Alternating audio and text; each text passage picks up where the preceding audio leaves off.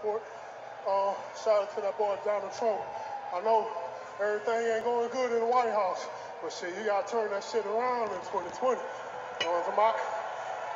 Derek, you hit that guy with bombs. Were you surprised that he was able to endure those shots? Yeah, for sure.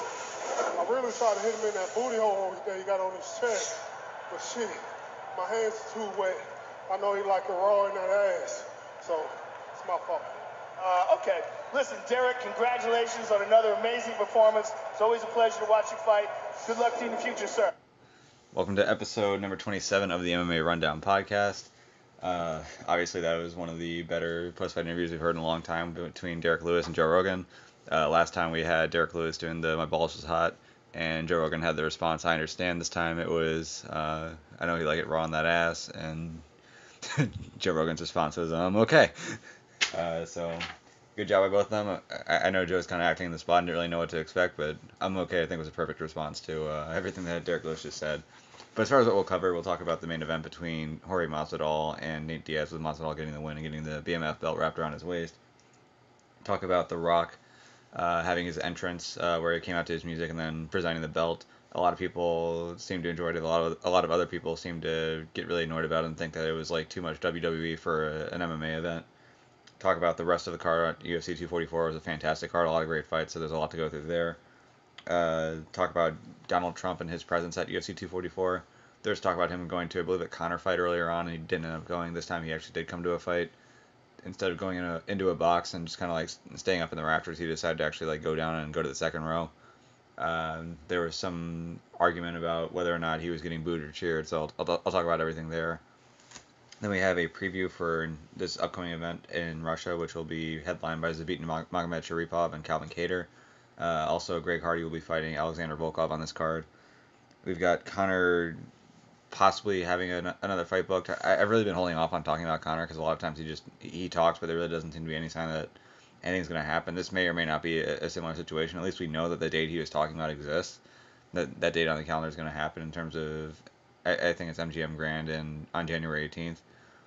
Dana doesn't seem to think that the fight's set right now, but there are a couple options being talked about, so I'll discuss both of those. Look at what's going on at middleweight right now with Yoel Romero had a fight with Paulo Costa. Costa got the win there, and it looked as though he was going to be next in line for a title fight, but it looks as though Costa now has a serious injury that he has to have surgery from and recover from, and it looks like they're going to move on. It's not set who he's going to fight next, so I'll talk about his options there. And then the last thing will be a big boxing fight between Canelo Alvarez and Sergey Kovalev. It was being held up so they could wait until the end of the main event of this MMA card, and there have been some takes on that in terms of, well, Canelo's getting paid $35 million and he's waiting on Diaz and Masvidal, and Masvidal aren't making that much. So I'll talk about the whole situation then in terms of some of the criticisms I've seen about it, whether or not I think those are fair or not.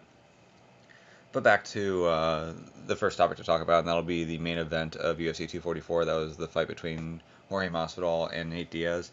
To me, before this fight happened, the way I saw it is like, I felt as though Diaz has a lot of openings and he's probably going to get caught with some big shots. And the question for me was, will Diaz be able to take them, survive, and then be able to come on strong late? This fight didn't really ever get to the point where he could come on strong late, because after the end of the third round, he ends up getting these cuts and he gets taken out. Now, with that being said, Masvidal, it's not as though Masvidal landed a couple big shots here and there that sort of would push him back. He was landing big shots consistently, and as a result, Diaz really wasn't able to put the pressure on him that he normally puts on other fighters over the course of the first three rounds. So while it's likely that Diaz still would have been there and still would have been able to keep a decent pace in rounds 4 and 5, it's not as though he was really doing a ton of work in the first three rounds to really make Jorge Masvidal really tired. And Masvidal was doing a smart job. Every time Diaz would come in, he'd find a way to clinch up with him and use that clinch sort of to catch his breath and to get like an active rest.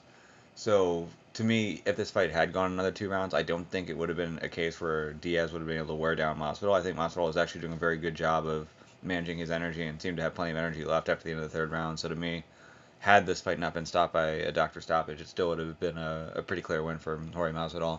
So Masvidal impressed me in that way. I didn't expect him to pace himself as well. Didn't expect him. I expected him to land a few good shots, but I didn't expect him to consistently land big shots on Diaz over and over. If you look at the final strike counts, it's a little odd, where it says 114 for Masvidal to 125 for Diaz, but the significant strikes is 112 for Masvidal to 43 for Diaz. So I'm not sure where those 82 strikes came from for Diaz, if they're counting some of the Stockton slaps from bottom when he was in his guard at the end of the third round, or what they're counting exactly. But either way, really good performance by Masvidal. I think for him, with him getting the win here and getting it the way that he did, he's definitely got a good case that he should be getting a title shot right now, which is a little surprising to me, given the fact that Leon Edwards also has a great case for it. But just kind of the way that timing works out and the fact that marketability really matters in this, Edwards is going to probably need another win. And I think the idea of him fighting Tyron Woodley will make a lot of sense. It'll give him a chance to fight the most recent champion.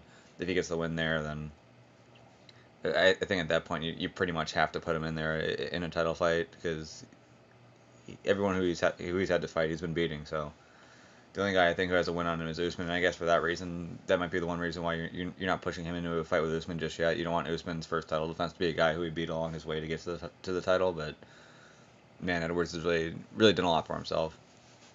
The Masvidal Edwards fight also is a fight that makes a lot of sense, given the fact that there was that little 3-piece Minnesota exchange. But I think right now, both of those, more so Masvidal than Edwards, but you could argue both of them are sort of like in an on-hold situation right now. We're going to wait for December 14th, see who wins between Colby and Usman, see how healthy the winner is, and then in all likelihood, one of them's going to get the title fight. But to me, after this, it looks as though Masvidal will be the one who gets the title fight. Edwards is probably going to get one more fight, and if he gets his win, then he'll probably get a title fight somewhere down the line, but not too far down the line. Moving on, we had The Rock coming out. Obviously, The Rock gave the belt and wrapped the belt around Jorge Masvidal's waist. There's a lot of complaints that I saw online about The Rock coming out to his WWE entrance song, him getting a big cheer, him having the belt, showing the belt around, and people felt as though it was a little bit off-putting. And I feel like I just keep repeating this over and over, but because there are so many people who seem to be missing the point, I feel like I have to. If you run a professional sports league, if you are a professional athlete, more so the professional sports league. The professional sports league, you are not in the sports business. You are in the entertainment business, and there's a difference to be had there. If you're making money as a professional sports league, what you are doing is you're getting people to say, hey, look, I work Monday through Friday, but on Saturday I'm free. On Saturday I want to be entertained. I have options out there. I have movies. I have places I can go. I have things I can do. What I'm going to do is, say if I'm in the New York area, I'm going to go to Madison Square Garden and watch the fight. If I'm at home, I'm not going to go out, or maybe I will go out and go to a sports bar to watch it, but I'm going to take the time that I would like to have spent entertaining myself, and I'm going to watch the fights. And with MMA being an entertainment business, with this being entertainment, having a guy like The Rock, who's a great entertainer, who comes from WWE, I don't have any issue with it at all. I don't mind him being there.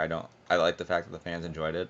I think it's pretty cool that he was able to put the belt on the champion's waist. The guy's got a huge following, so the fact that he was posting about it all the way along and drawing a lot of attention to a UFC event, it's definitely a good thing in my book. So personally, I have no issue with it. As far as the comparisons between the WWE and UFC, what I think people have to keep in mind is that the WWE does weekly events in arenas, and they frequently either sell it out or sell out a majority of the tickets.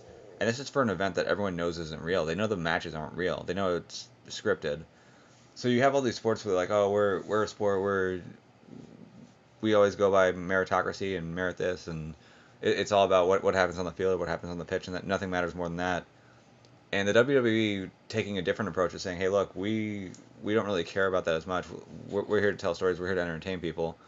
Not only have they been able to have a successful business where they're making money, but they're making a lot of money. They're doing really good. And they just signed a huge TV deal with Fox for SmackDown, which I think is actually like their lesser of the two brands. So obviously the WWE is doing a lot of things right. The fact that they have E at the end of their name, with it being World Wrestling Entertainment, they really understand that they're in the entertainment business, and by really leaning into that, they've been very successful in what they do. And I think even if you don't like the idea of the WWE not having actual competition where the matches are staged, the fact that they understand the entertainment angle so well and have been able to succeed so well, it's really important for other sports, and especially another fight sport like MMA, to take some notes from there and say, hey, look, yes, we have a real sport. No, they don't. But that's not. It's not as though that's the only differentiating factor there. There's a lot of things that are similar between the two. And the fact that the WWE understands the entertainment angle and they're able to play into it so well and make so much money as a result, there's a lot of lessons to be learned there. And I think it's important for other companies to learn those lessons and to act on that. So to me, no issue with The Rock being there. I think it was a good thing to have him there. And if he wants to come to some other events in the future, that's great. If other pro wrestlers who have big names want to come to events, that's great. If it keeps people entertained, great. That's what you're there for. So as far as the rest of the card for UFC 244 goes, we have Kelvin Gastelum and Darren Till in the co-main event. This is a fight I was talking about beforehand where I was saying that a lot of people were thinking that this was a terrible idea for Darren Till, with the idea being, hey, you're coming off of 2 finishes, one to Tyron Woodley where you get knocked down and then caught with a Darce choke off your back, and then you have the really bad knockout loss to Jorge Masvidal. Why take a fight against a guy with really good knockout power, a guy who's at the top of the division? Seems like a terrible idea. And the point I made was, like, I can definitely see Gastelum winning this fight. I'd probably pick him to win this fight. But if Till gets the win here, then he immediately inserts himself in the top of the middleweight division. And if that happens, then I think people are going to be looking at this as a good choice, because had he gone in there and fought against, like, say Brad Tavares, we'll pick another guy on the card, say that he comes in and fights Brad Tavares and he gets the same result, he's not in as good of a spot right now as he is now that he just beat Kelvin Gastelum. So for him, put himself in a good situation there. Now, granted, by him not having like a dominating win or a win where he like knocks out Gastelum or drops him multiple times, it's not as though people are going to be like begging to see him in a title fight right away, which in one way could be a good thing for him. But he still gets the win here. It's good for him. It's good for him to get that rebound. And now wherever he's going to fight next, you can start making a different storyline and just say, oh, well, yeah, he had those losses at welterweight, but that's because he was cutting too much weight. Now he's at the right weight class. Looked good against a former title challenger. Looked good against a guy who not only was a former title challenger, but a guy who was tied 2 rounds apiece with the current champion. So for him, it definitely makes him more marketable. I think there's a decent chance that he might be able to headline an event the next time he goes out there, especially one that is across the pond. So all in all, everything worked out for Darren Till. As far as the actual decision here, I wasn't so sure that Till won this in the same way that a lot of other people online seemed to be. I wasn't watching it like as a judge, and I think a lot of those rounds were pretty close to the point where you kind of had to like be counting strikes and be really like, paying close attention to it to determine who would win. If you look at the final strike counts, this isn't round by round, but this is just in total. Gastelum landed 50 to Till's 37. He landed 40 significant strikes to Till's 36. Final decision was 30-27 for Gastelum, 30-27 for Till, and then 29-28 Till. So it's not as though this was like a blowout for Till. Till did a really good job of constantly circling to his left, and as a result, he was able to take away Kelvin's best weapon, which is his straight left or overhand left, depending on what angle he's trying to hit it from. Did a pretty good job of not really sticking his feet and like getting stuck in any exchange. It was just kind of like picking him apart like 1 or 2 shots at a time. So at least from a strategic standpoint, it was smart. Not always easy to knock someone out if you're not going to set your feet or if you're not going to try to land more than 1 or 2 strikes at a time, but with that being said, you're dealing with a dangerous guy who's really good at closing the distance. It showed that against Israel Adesanya, and Till was able to pick him apart and do just enough to win the fight in a couple of the judges' eyes. So for him, big win, gives him a chance to headline an event moving forward. Do I think he's next in line for a title fight with Paulo Costa being out? No, I don't, but it's still pretty important for him to actually get this opportunity here, for him to get the win, and depending on the availability of other middleweights and depending on if they're going to try to wait for a later event for him to headline, it'll be interesting to see who he fights next. But probably not a title fight, but whoever he gets next is probably going to be one of those guys where if he gets a win over them, he may be in line for a title fight. So for him, you take a risk in fighting a guy like Kelvin Gastelum. The worst case scenario is you get knocked out again, which isn't great. Best case scenario, though, is you win and you put yourself into the title picture right away. And he gets the win. He puts himself in the title picture. Got to respect that. Next fight to look at is Stephen Thompson and Vicente Luque. This is a fight where, when I was talking about beforehand how I thought this would go, I figured that Thompson should be able to outland in volume. The question would be, is Luque going to be able to close the distance, land a big shot, and then take advantage of Thompson's chin, which seems to have been getting worse as time goes on. Did hurt him in the first round, but Thompson was able to stay on his feet at that point, was able to recover and continually outland Vicente Luque. Luque actually did land a lot of pretty good shots here, but he took a bunch as well. Showed a great chin, got dropped a couple of times, but never got to the point where he was able to get finished. Looked as though Thompson might be able to finish him. I believe it was in the second round where he dropped him and was landing a bunch of hard shots on the ground, but Luque did just enough to survive. But unfortunately for Luque, the big shots that he landed were close to the fence, and I don't know that Thompson would have fallen down had the fence not been behind him, but it definitely helped to have the fence there to keep him up, and as a result, never really was able to drop him, wasn't able to like catch a darts in a scramble, which is something he likes to do, and as a result, the fight stayed on the feet for the most part. Thompson did a fantastic job of constantly changing angles, constantly getting his reads right on Luque. One of the crazy things to me about this, and I'll talk more about it with the Gregor fight, is that when you're fighting a guy like Gregor Gillespie, for example, it's not as hard to get a read on what he's going to try to do and then try to figure out what a good counter is and execute it. But with Vicente Luque, he was mixing it up fairly well, so the fact that he was mixing it up well and Thompson was still reading him extremely well and still finding counters, finding a way to slide out of the way of whatever Luque was throwing and land his own shots was really impressive to me. And it was nice to see what sort of amounted to like a vintage Wonder Boy performance there. And for him to get a win like that, people seem to have forgotten already, but Masvidal has a pretty decisive loss to Wonder Boy. Wonder Boy was right there with Tyron Woodley. I don't know that Wonder Boy is in the title picture just yet, but he was in the top 10 before this fight happened. He'll still be mid to high top 10 now, and with a bunch of the top welterweights now fighting each other, now getting to a point where they're going to start knocking each other off, he may be able to eventually slide in and be a fight or two away from a title fight on his own, and especially if the champion is someone who he hasn't fought before, and that's a skill set or like a style matchup that people think is going to be tough for the champion. It wouldn't shock me if he finds his way back to a title fight. He's going to have to protect himself. He's going to have to make sure that his chin holds up in his next couple of fights. He was doing very well against Pettis before he got caught. That Matt Brown fight from a while back, he got dropped. Even in wins that he's had, though, he's been dropped. Even in losses, he's been dropped too, though. He got dropped by Woodley, I think, in both fights. Got dropped by Darren Till. So for him, it seems as though with most fighters out there, he's going to be able to outland him on the feet. It's just a matter of once he does have to take a couple shots, and oftentimes he's going to against these top guys, is he able to eat it and keep moving forward like he did with Luque?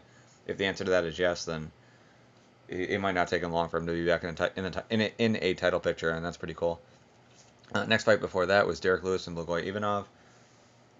This was one fight that was very difficult for me to try to figure out how to score, and that the way that I like to look at scoring is that the winner of a round in general should be, if you're going to win a round, you're either just going to win it outright where you get a finish, and then at that point you don't just win the round, but you win the fight.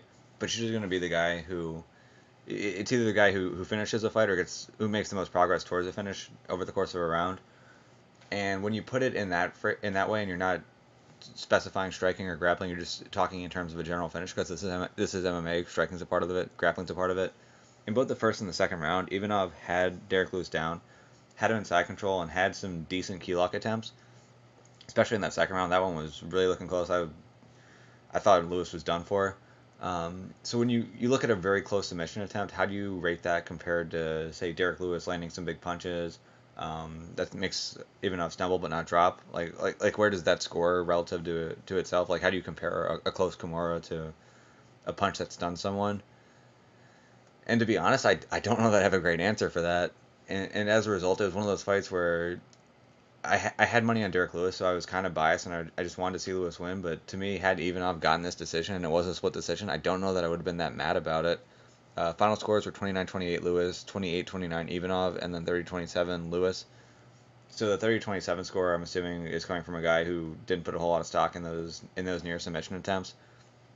The 29-28 for Ivanov could have been someone who did put stock in those submission attempts and was scoring those rounds in favor of Ivanov when he was getting close to finishing there. Ivanov was definitely landing on the feet as well. It's not as though he wasn't landing any shots himself. If you look at the final strike counts, total strikes was 32-61, 61 for Ivanov, 32 for Lewis. Significant was 31 for Lewis to 20 for Ivanov. Ivanov was constantly looking for a big overhand left, and with Derek Lewis keeping his right hand down the whole time, kind of figured he'd probably be able to find it at some point. It looked like he landed a couple big ones, but never enough to actually drop him and get the finish. But in the end, Lewis definitely had the strikes that appeared to be more significant. Looked as though he was closer to finishing this fight on the feet. Ivanov was closer to finishing it on the ground, but how much do you score that? Looks as though the judges here decided to score a little bit more for Derek Lewis and his shots on the feet than Ivanov and the work he had done on the ground. Because it was a very competitive fight, and because Lewis actually did land some really hard shots on the feet, I don't know that I'm that mad at it. There's some other fights where the fight might be kind of close on the feet, where someone might have a slight edge there, but then the other guy gets close to a submission on the ground and they give it to the guy who had the slight edge on the feet. I think in that case, you definitely have to give it to the guy who had the advantage on the ground. But man, Lewis was landing some serious shots on Ivanov. I guess it's also difficult with this because a lot of the shots that Lewis was landing, you would think with most heavyweights he would actually be able to put him down and finish him there, whereas Ivanov was just eating him and staying on his feet. So if someone lands a giant overhand right and his opponent gets dropped, you probably have to score it more so than if he lands the same shot and the opponent just kind of like stumbles back or just kind of like backs up and takes a couple steps back and puts his hands up. Like, you can't score the two the same because they don't have the same effect, even if it's the same exact shot. But I guess for some refs, you're used to seeing Derek Lewis just blow people away with those shots, and you see Ivanov still saying there, you still want to score it for Lewis and still want to give him credit for it. But man, this is definitely a fight where I'd have to watch it again and have to watch it kind of like with the judge's eye to see how this fight should have gone. But to me, when the fight was over, I didn't think that there was like a clear winner either way. And the first fight on the main card was Gregor Gillespie and Kevin Lee. This is a fight I was talking about beforehand where the winner of it is going to put themselves in a great situation in terms of making an argument that they should be a fight or two away from Khabib Nurmagomedov, maybe 2 or 3. With the reason being, if Gregor Gillespie gets the win, he has a style that's very similar to Khabib in terms of having high-level wrestling and being very good at grappling guys on the ground, being able to control them and being able to beat them up on the ground and then work his way towards submissions. And then Kevin Lee, he'd been making an argument for a while that he feels as though he's just the worst style matchup for Khabib Nurmagomedov. Feels like he would just run through Khabib. Khabib doesn't match up well with him at all. And so for him, with him getting a fight against a guy who's the most similar to Khabib in the division, maybe outside of Islam Makhachev, for him to get a dominant win, then that sort of makes his argument seem a little bit more plausible. And with him getting the win the way that he did, I think a lot more people believe in him now than they did prior to this fight, and especially with him taking a fight against a guy in Gregor who was undefeated, a guy who no one wanted to fight. You have to give him a lot of respect for it, and you definitely have to give him credit for getting the win the way that he did. Now, what I was talking about before with the Wonderboy versus Luque fight relative to this, I'd done a little bit of a recap with Gregor Gillespie after his last fight against Yancy Medeiros, just talking about how he was doing both on the mat but also on the feet. And one of the points that I'd made in that is that what Gregor was doing was fairly simple, and the point I was making is like, what he's doing is very effective, and so you can't blame him for doing what works for him. The question is, if he's dealing with a guy who he can't take down or he can't easily take down, what more are we going to see from his striking outside of what we were seeing? Because a lot of what he was doing was just kind of like the same thing. Like if it was the lead hand, he was kind of like try to throw a jab and then work his way in, or he'd kind of like duck down and then throw the overhand.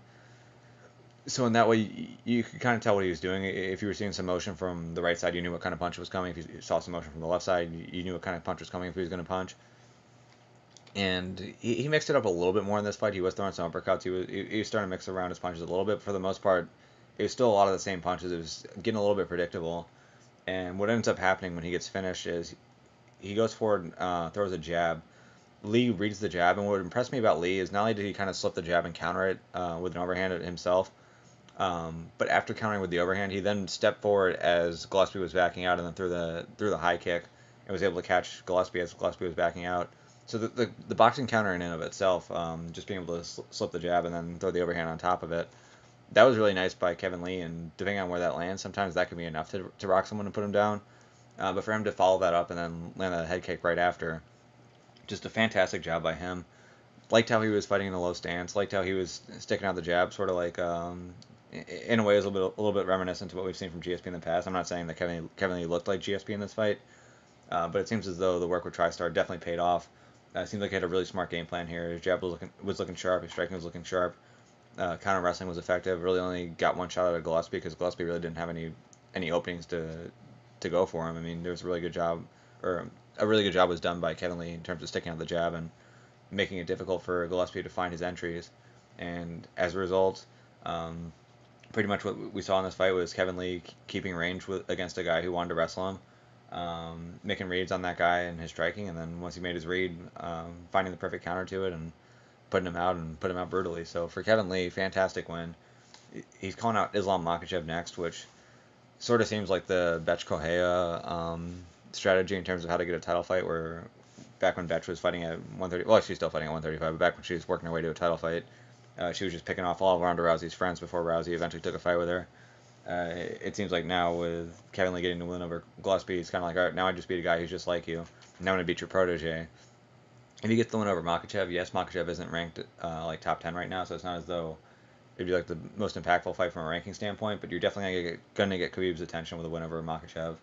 And at that point, I don't know that fight would be enough to put him into a title fight, but if he now after the win over Gillespie, if he beats Makhachev and then beats a top 5 guy, there's definitely an argument to be made that if Khabib's still the champion by then, if Tony Ferguson hasn't knocked him off, if no one else has popped in and been able to knock off Khabib Nurmagomedov, that Kevin Lee might find himself in a title fight. And after a performance like this that we just saw against Gregor Gillespie, it's a lot easier now to imagine Kevin Lee beating a guy like Khabib today than it was yesterday before that fight had happened. So for him, job well done, great performance. for Gregor, he took a long time off in the first place between his fight with Yancy Medeiros and this fight. I think part of it was just because he had a hard time finding people to match up against.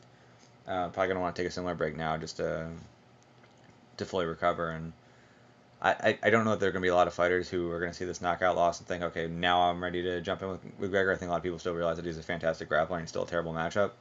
So it'll be interesting to see where he gets ranked after this, who wants to step in and fight him. But either way, great fight for both of these guys to take. Tough result for Gregor, fantastic result for Kevin Lee, and definitely look forward to seeing him fight Makhachev if that's the next fight. And if he gets the win, man, like it doesn't seem all that long ago when Kevin Lee was a guy who people were looking at as a future champion. He's a guy who had a shot at a belt against Tony Ferguson, ended up losing that, joining that fight with an apparent staph infection, which apparently was the case here as well.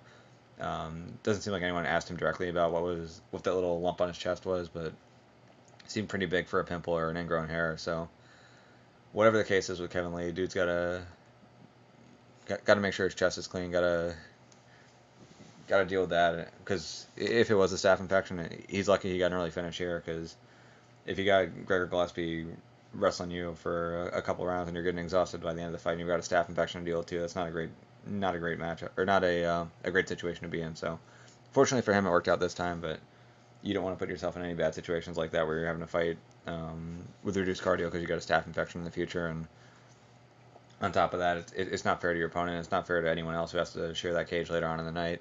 Because you could imagine, like, if Kevin Lee gets cut open or if that infection starts like oozing all over the place, and then you got 4 other fights afterwards, that all 8 of those fighters are not going to be too pleased about having to sweat and to get cut and to have their empty sores or their open sores rubbing up against that in the later fights. As for the prelims, we had Corey Anderson versus Johnny Walker. This was a fight for Johnny Walker where, had he gotten a very impressive win, there's a chance he could have leapfrogged Dominic Reyes for a title fight. For Corey Anderson, I don't think anyone really expected, even with a dominant win, for him to be able to leapfrog Dominic Reyes. As it turns out, Corey Anderson did get the win here. Walker, the way he fought here was very interesting to me, in that you could tell from the outset that he was concerned about Corey Anderson's wrestling, and he was a lot more tentative in this fight than he was in previous fights. He was throwing a lot of feints early on, just trying to get his reads, but it really seemed like he was a little uncomfortable closing the distance. Didn't really want to throw too many flying attacks where he can get countered and taken down. And I can understand that from the start. But the thing is that eventually he did get taken down, and Anderson wasn't terribly effective in holding him down, which to me was a pretty big surprise. So for Walker, both being able to defend some takedowns early and then also being able to get back up when he did get taken down, you would have figured that as the round went on, he would have grown in confidence and been willing to throw a little bit more. But it still seems like, even after he was able to get back to his feet, was still trying to wait for the perfect shot, was still limiting his offense a lot. And so had this not been an MMA fight where wrestling is an aspect of it, I think he definitely would have been a lot more aggressive. But because it is MMA, because wrestling does matter, because Corey Anderson is a pretty good wrestler, Walker seemed a little bit more tentative than I would expect from him. This is a guy just in general who oftentimes keeps his hands down and throws a lot of unorthodox shots from unorthodox angles. But with him being a little bit tentative and Anderson being very aggressive in this fight, Anderson was able to find a home for his overhand right. Was able to drop Johnny, and once he had him dropped, just stuck all over him, just kept landing shot after shot. Had him down. Walker was able to get back up to his feet after getting put down, even while he was rocked, which again was pretty impressive to me for Johnny Walker. I didn't expect him to be able to work his way back up to the feet, especially if he was rocked. But then for him to get back up and then get caught with another huge right and put out, I guess he wasn't put out unconscious, but it looked as though, had the fence not been behind him on that final shot, he would have fallen down again, and that's why the ref jumped in and stopped the fight. Anderson then shushing him and yelling at him after the fight. It's pretty weird. I don't know what was personal between Walker and Anderson. I understand the idea of Johnny Walker was very annoying to Corey Anderson, that Walker's this new guy gets 3 wins, and all of a sudden people are talking about him for a title fight, while Corey Anderson's been hanging around the top 15 of the division for a long time, and no one really seems to want him in a title fight. So I get the idea of Johnny Walker being a frustrating thing for Corey Anderson, but for him to be taking it personally with Johnny Walker, I thought that was a little bit odd. Showed a lot of emotion though afterwards, which for Corey Anderson seems a little bit odd. I guess unsurprisingly for Corey Anderson, not long after that fight was over, he did apologize for it and said he didn't mean any of it. But for him, big win, definitely a memorable win, not just over a guy who a lot of people are interested in watching, not just in a fight that a lot of people watched, but for him to get it that way. I think that's going to help him out a lot. And for a guy who I don't think anyone really wanted to see fight for a title, if he does get a fight with a guy like an Anthony Smith right now and gets a dominant win over him, he could be in line for a title sooner than we expected. So good for Corey Anderson. For Johnny Walker, at least here we saw in the UFC some openings in terms of him leaving his hands down and him leaving himself open to get some huge shots landed on him. Hadn't seen a whole lot from him in the prior fights just because they were so quick. So moving forward, he's probably going to get a little bit of time off between now and his next fight. But whoever fights him next, it'll be interesting to see depending on who the matchup is. If it's another wrestler and he really gets tentative and doesn't want to get himself caught in any positions where he's going to get taken down, similar situation can happen. If he goes up against another striker or someone else who he's not worried about taking him down, he's more willing to throw some of his unorthodox shots, kind of throw the flying knees from everywhere, and throw all the weird kicks that he has. It'll be interesting to see how that works out as well, because he has beaten some decent strikers prior to this fight, but it seemed as though the threat of the wrestling really stunted his offense. And for a guy who isn't terribly defensively sound, your offense really needs to be firing off, so you can make it as though your best defense is a good offense. And with the good offense not being there, his defense wasn't able to hold up, and we got the result that we got. Other prelims to look at, we have Shane Burgos getting a win over Makwan Amirkhani. Amirkhani looked pretty good for the first 3 minutes, although I don't believe he has a folk style wrestling background. I think his background is freestyle, and that sort of worked against him, because even though he was able to get some takedowns against Burgos, he really didn't do a great job of controlling him on the ground, and Burgos was constantly working his way back up. Makwan would then have to use a bunch of energy to get another mat return. Burgos would get back up, bunch of energy used, get another mat return, and it looked as though by the end of the first round for sure, Amirkhani had spent most of his energy and had 10 more minutes to go, and that really didn't work out that well for him, because Burgos just started hunting him down, was able to defend a lot of takedowns. A lot of times when he would stuff a takedown, Amirkhani would just kind of like stop on his knees and sort of like lean back, even sometimes like inviting him into his guard, which was really odd. But Burgos would just keep having him stand up and was landing a bunch of huge shots, big shots to the head, really good combinations, a lot of good shots to the body, and eventually was able to get the finish towards the end of the third round. Then we had Edmund Shahbazyan versus Brad Tavares. Really big opportunity for Shahbazyan against a guy in Tavares who is ranked, I believe, number 11 going into this fight. A guy who had fought in the main event against Adesanya, and Adesanya had used him to springboard his way towards the top of the division. And Shahbazyan made pretty quick work of him. Only took him 2.5 minutes. Rocked him with a big, I believe it was a right hand. And then as Tavares was coming back up, landed a few more shots. Had a combo at the end that got the finish that sort of reminded me of what we see from Robert Whittaker a lot, where he'll throw a punch and then throw a head kick from the same side. So typically when you're throwing strikes, you're going to throw left, right, left, right, left, right. And that includes when you're mixing in kicks as well. So if I throw like a right hand, I'll follow it up with like a left kick. And what Whittaker likes to do a lot, and what Shahbazyan did here, is he'll throw a punch with one hand and then throw a kick with the same side. So I believe here he threw a jab and then threw a head kick with his lead side. So left jab and then left head kick, and the left head kick landed flush and knocked out Brad Tavares. So really big win for Shahbazyan. Shahbazyan's a guy who, like Macy Barber, is one of these guys who has time to be the youngest UFC champion ever if all the cards align. Unlike Macy Barber, I think he might have a decent argument for being good enough to do it. That being said, a lot of the fights that he's had so far, he's been winning on the feet. Has decent boxing, definitely has good power. Has some good kicks as well.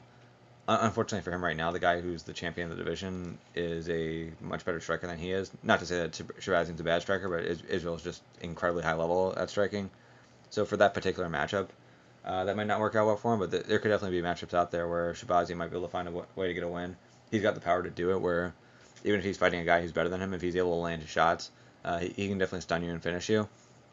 So it'll be interesting to see where he goes from here. I don't know who they're going to look at putting him up against next, whether they're going to, with him just beating number 11, if they're going to go to like number 9 or go something like slightly incremental like that. If they're going to just push him up really quick right now and even give him a guy like a Darren Till. I don't know if they go that far right now, but he's definitely been looking pretty impressive. Had a lot of quick finishes so far. In a way, I'd like to see him fight someone who's going to be able to draw the fight out a little bit longer, so we can actually really see more from his striking, but also see more from his grappling, see really where his game stands right now. But everything we've seen of him so far looks really good. So you get a really dominant win over a top 15 guy like this, you're going to get another top 15 guy next. And if he keeps winning this way, it won't be long before he's able to get himself a title fight. So can't wait to see what's next for him. And the first fight on the ESPN2 prelims was Andrei Arlovski versus Jairzinho Rozenstruik. Rozenstruik kept looking for that left hook. Wasn't a very long fight. lasted under 30 seconds, but Rozenstruik kept looking for the left hook. It doesn't look as though Arlovsky had made that read. And what I thought was kind of interesting is right before the final combo where Rozenstruik, I guess it wasn't a combo, it was just a left hook moving back. But right before the final left hook, we actually saw Rozenstruik sort of like throw that hook out there and kind of pull it back because he was out of range for it. So you could tell he was looking for it, but Arlovsky still came in with his right hand down, and as he was going in for a combo of his own, and ends up getting clipped and put down. And Rozenstruik obviously has a lot of power in his hands for him to be moving backwards. It didn't even look like that left hook like landed with full power for Rozenstruik, but was still enough to catch a guy who was coming in and put him down, face plant him. So big win for Rozenstruik. You'd figure he's got some top 15 guys up ahead of him as well. It'll be interesting to see who they put him up with next. I know a lot of people prior to this fight were hoping to see him against Greg Hardy. Hardy's got his hands full now with Alexander Volkov. I don't know that Hardy versus Rozenstruik's a fight that's going to happen anytime soon. If Hardy gets the win over Volkov, maybe they give him a guy like Rozenstruik next. If he loses, which is what I expect, I don't think Rozenstruik's a guy who he'd be facing. I think he'd be going back to fighting unranked guys. But as far as other guys for him to fight, heavyweight's not a super deep division. Maybe you give him a guy like Sergey Pavlovich. But for him, real big opportunity now. He's 9-0. Gets one over Andrei Arlovsky. Gets that one pretty dominantly. So you figure that he's going to be having a number by his name when the new rankings are released, and we'll see where he goes from there. For the early prelims, we had Katlyn Chookagian versus Jennifer Maia. Chookagian wins this fight on all three judges' scorecards, 29-28. I was sort of watching this fight, had the fight on mute because it was a Katlyn Chookagian fight, and you can't watch her fight without having it on mute, otherwise you're going to drive yourself insane. So I don't know that I have a whole lot of commentary other than that. Kind of unfortunate that she's probably going to be main eventing a fight sometime soon, and I'm going to have to mute that as well. But look, if you're going to just make a bunch of obnoxious key eyes and make this like an obnoxious tennis match, you're not leaving me any choice. Then we had Lyman Good versus Chance Rencounter. Good landed a giant shot at the end in the middle of the third round, was able to get the finish there. And then Hakeem Dawodu with a split decision win over Julio Arce. Alright, so a lot of stuff to talk about there with UFC 244. Not quite done with UFC 244 though, because I got to talk about one of the big stories here, which was the fact that the President of the United States decided to attend UFC 244. One of the angles that people looked at here was, well, Colby's been doing so much to get in his good graces, and he goes and watches Jorge Masvidal instead. I guess it's not as though it's official right now that Trump won't be at UFC 245 as well. I'd be surprised if he goes back-to-back to 2 straight UFC pay-per-views. But with that being said, he's got Trump Tower in New York. He's got a place to stay. He's very familiar with New York, so for him, going to a big event in New York made a lot of sense. The location worked out for him. I have a feeling had Colby gotten on this card against Kamaru Usman, that Trump would have still been here. So I don't know that this was like him taking a dig at Colby or anything. It's just this was a fight card that worked out well with his schedule, and that's why he was able to go. And it seemed as though he enjoyed himself as well. There was some talk about whether or not he got booed or cheered. He's in New York. New York's a blue state. He's also a guy who's fairly divisive, so just about any crowd he goes into, unless it's like a rally of his, you're going to have people there who are thrilled to see him, you're going to have people there who don't want to see him at all. People who are thrilled to see him are going to cheer, people who are not thrilled to see him are going to boo. If you're in a section where you're hearing a lot of boos in a mixed reaction, it'll probably sound like he's getting booed pretty bad. If you're in a section that's cheering a lot among the mixed reaction, it'll sound like he's getting cheered a lot. And it seems as though that's kind of what a lot of people in the stadium were saying, is that depending on where they were sitting, it was either as though he got just a giant cheer and everyone was happy to see him, or that he got booed really badly and people didn't want to see him at all. But to me, reaction aside, I don't think it really matters. I mean, for him, it seems like he had fun. It's kind of odd that he chose to sit in the second row rather than in a suite. Definitely didn't make the Secret Service's job any easier to have to account for all the fans that had straight line access to him, whether they're throwing something at him or doing anything worse. But everything worked out. He got out safely. He got in safely. Doesn't seem as though he made it very easy for the people who wanted to go to that fight. A lot of extra security. Probably wasn't that easy to get in. And with it being a show where over 20,000 people showed up, probably a bit of a hassle for the fans who were there live. But as a fan at home, definitely appreciated it. Thought it was kind of weird that they didn't show him on the feed that I was watching on the pay-per-view, but I think for the most part people knew that he was there, and they appreciated the fact that the President of the United States was there. And it was pretty cool for a sport where, if you hear about Dana White's story with Donald Trump, where he was saying back when he bought the UFC, a lot of venues wouldn't even host him, and Trump was there to offer up his venue for them to go to, for them to be at that point where they were struggling to even get venues to host them, to be at the point where they're at now, where they're at MSG and where the president of the United States is going and watching their events. It's definitely a lot of growth for the sport. It's great for MMA, and when you see things like this, when you see the growth, not just in terms of popularity in the country, but then also financially, it definitely helps everyone out. It's good for the athletes. It's good for fans to have something that everyone's eyes are on, at least for a night, to say, hey, well, the president's there. What's going on? What's up with this UFC event? Pretty cool for him after the fact then to be tweeting about Jorge Masvidal, congratulating him. So always nice when a sport like this gets some mainstream attention like this. I know a lot of hardcore fans don't like it when casual fans come in and sort of inject their 2 cents into things, but in reality, where the big money's made in the sport is from the casual fans. The hardcore fans aren't. You're not going to sell like 1.5 million or like 2 million pay-per-view buys all on hardcore fans. Hardcore fans might account for like 100,000 or 200,000 pay-per-view buys at any point. So when the sport's making the most money, when the company's making the most money, it's because they're drawing in casual fans, and things like this definitely help draw a casual audience. So I definitely appreciate it. On to UFC Russia, which is not an intentional. These two topics are not put together intentionally, but you have Zabit Magomedsharipov and Calvin Kattar in the main event. This is a fight that I think was supposed to happen back in Boston, and in one of the podcasts that I recently did, when I was out of town, I had done a podcast talking about fighters who could potentially offer the worst or the toughest style matchups for the current champions. And at featherweight, a guy who came to my attention as a guy who could offer a really tough matchup for Max Holloway is Calvin Kattar, given his really good boxing and excellent power. Not exactly a guy who's easy to grapple, not that Max Holloway would be able to do it. Now, granted, he's not fighting Max Holloway right now, he's fighting Zabit. Zabit has very good wrestling, very good control from top, good guard passing. Seems like he's got some decent submissions. Very unorthodox striking. Has a lot of really good kicks. Very dynamic. His boxing seems to be an area where he's gotten himself in some trouble. His gas tank also seems to be an area where he's gotten himself in some trouble. So if Calvin Kattar can keep this fight in boxing range, that's going to be good for him. Now, because the main event was supposed to be JDS and Alexander Volkov, this fight is going to be a 3-round fight, so there's not going to be a 5-round fight on this card. So at least in that way, if it really is an issue for Zabit that he's got some gas tank issues, if that's actually a problem for him, the fact that this is a 3-round fight is going to help him out a lot. Especially if he gets the win, because it's still going to do a lot for him in terms of getting himself working his way towards the top of the division. But for Calvin Kattar, you would figure he's got the edge in the boxing here. So the question is going to be: is he going to be able to keep this fight in a boxing range and be able to dominate from there? Is Zabit going to work to take him down? Is he going to be able to defend the takedowns? If Zabit takes him down, is he going to be able to get back up? There are a lot of questions about both of these guys that I think is going to be answered here.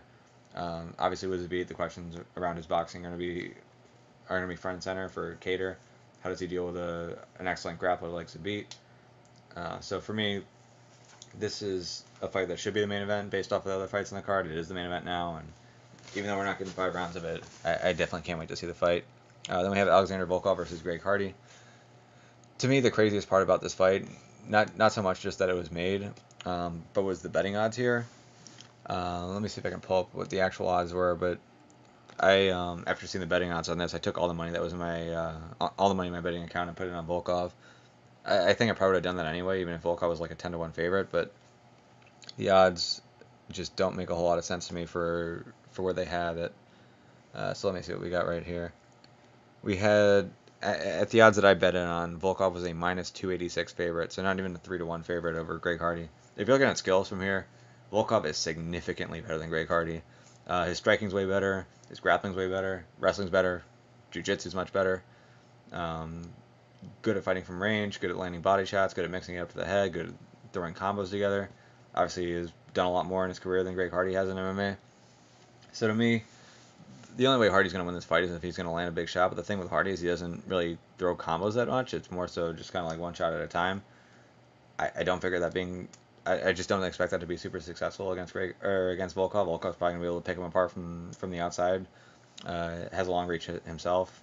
Also throws his kicks well and uses them pretty well to the body. So to me, at range, advantage to Alexander Volkov, and tight, I'm sure Volkov is going to have plenty of tricks he's going to be able to use here. So to me, yeah, it's heavyweight MMA. Yeah, everyone's got a puncher's chance, but Greg Hardy should should get demolished if we're looking at this from a skill set standpoint. Maybe he lands a big shot, but to me, I just don't see how Volkov doesn't win this fight and doesn't win this fight dominantly.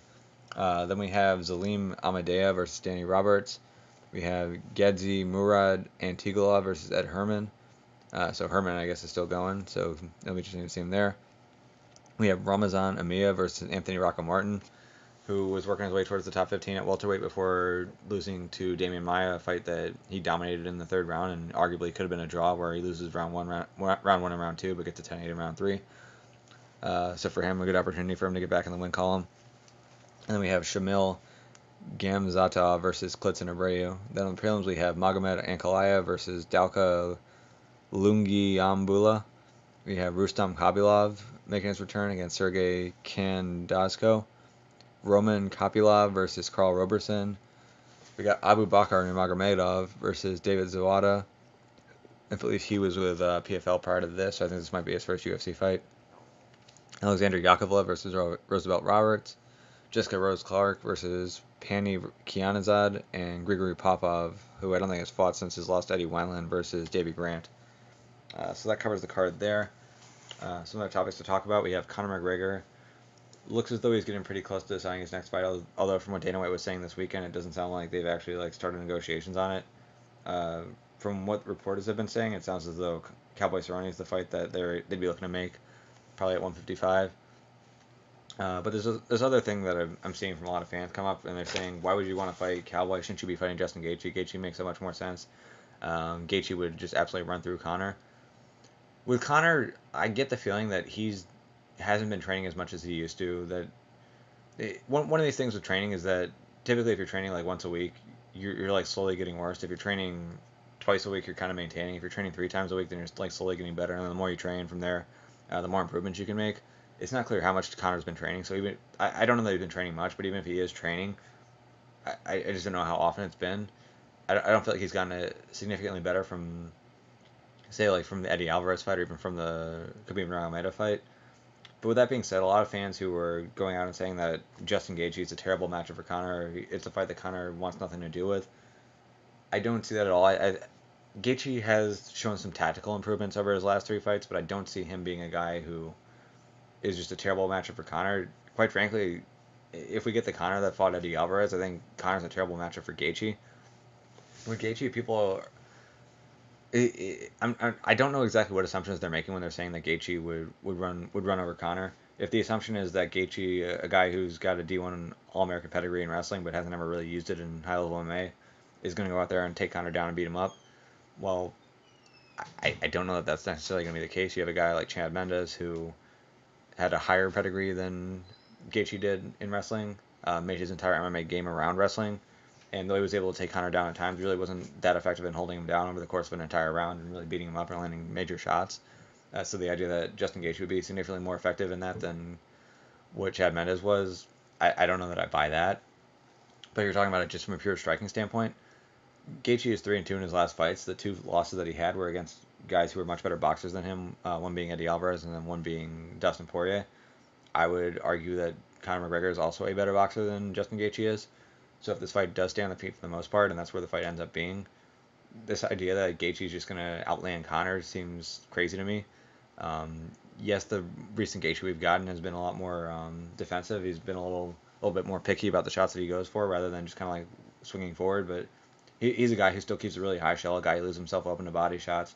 And he's been successful in walking forward against a lot of guys, but Conor's not a guy who people typically walk down. So they have to meet themselves in the middle, and Conor just starts picking apart at Gaethje's body, kind of like what Eddie Alvarez did. I don't see any reason to believe that Conor can't get the finish here. The question would be, is the Conor that we saw against Alvarez and the Conor that we had seen prior to that no longer there, and the current Conor is much worse than that? But to me, at that point, you're just speculating. You're basically saying, I think that's where Conor's at, but I don't know. So for me, for anyone to say with any certainty, oh God, Justin Gaethje is a terrible matchup for him, or Justin Gaethje is going to run right through him, you can't be 100% certain on that, because if you're basing it off of what you've seen in past fights, that's not an intelligent takeaway to be had. If you're basing it off of the fact that you think that Conor, or off of the opinion that Conor has gotten worse over time, then just understand that you're basing it off of an opinion based off of more so what you feel, more so than what you've actually seen. So to me, the Conor Gaethje fight's definitely an interesting fight. I don't see it as one where Gaethje's going to run right through him.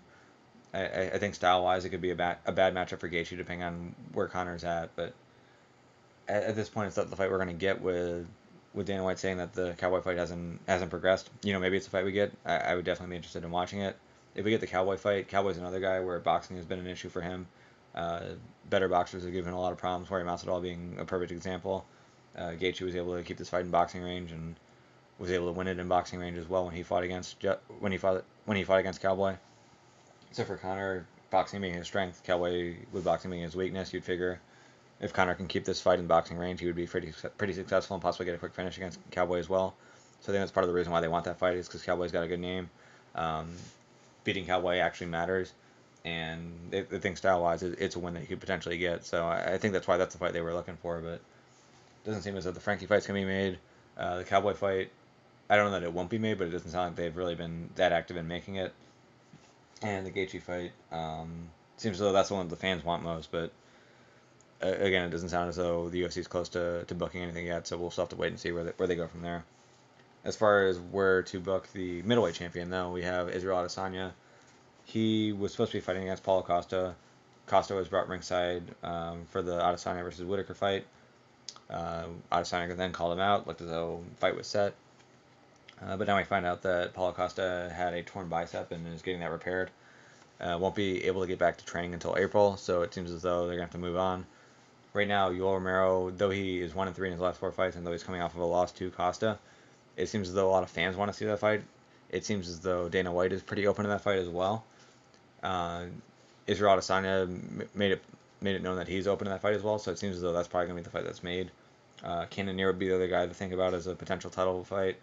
Don't know that he's going to get put in over Robert Whitaker, but not over Yoel Romero. So it seems like right now Romero's probably gonna get the next title fight. Depending on where Whitaker's at health wise, he might get a shot against Cannonier. So then you could have it where if Whitaker gets the win there, then maybe he works his way back into a title fight pretty quick. They did great business for the first fight between him and Adesanya. So if Adesanya beats Romero and Whitaker beats Cannonier, maybe they look to run that fight back pretty quickly. It'll also be interesting to see where Darren Till falls into this. Again, I don't know that they're going to be booking Darren Till right away, but when they do book him, it'll be interesting to see where he goes. He did go to the post-fight press conference saying that he had blown out his knee and was coming in on crutches. So if that's something that he's going to get rehabbed or surgically repaired, that's also going to slow down the timeline for him. But it looks as though Yoel Romero versus Israel Adesanya is the fight that's next. As far as how that fight would look, to me, I think Yoel Romero is one of the more overrated fighters by fans, and that's not to say that he's not good. It's just that I don't think a ton of fans understand the difference between freestyle wrestling and folk style wrestling. With freestyle wrestling being a sport where once you take a guy down, you only have like about 10 seconds to work there before they stand you back up, where it's folk style. Once you take a guy down, if you can hold him down the whole way through, then that's great for you. You can build up a bunch of riding points. If you can turn him and control him, then you can score even more.